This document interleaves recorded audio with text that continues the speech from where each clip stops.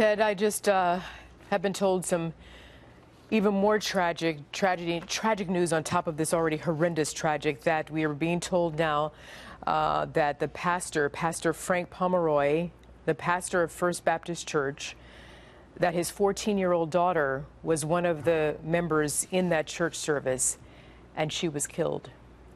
You know, I get emotional just here on this set.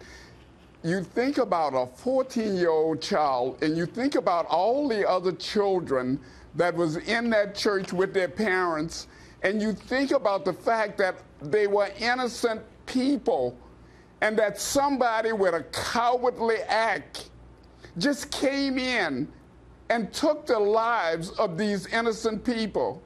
There are going to be a lot of question marks about this. How can we, in the future, stop something like this from happening when people are so vulnerable on a Sunday morning, worshiping their God in a church, and to have this to happen? And then to think of the pastor's daughter, 14 years of age, innocent, shot by a coward. It's just a very traumatic situation. Ted, I'm sure. Inexplicable. Yeah, I'm sure that there are many people watching right now, and they share your passion, your compassion, your heartfelt heartbreak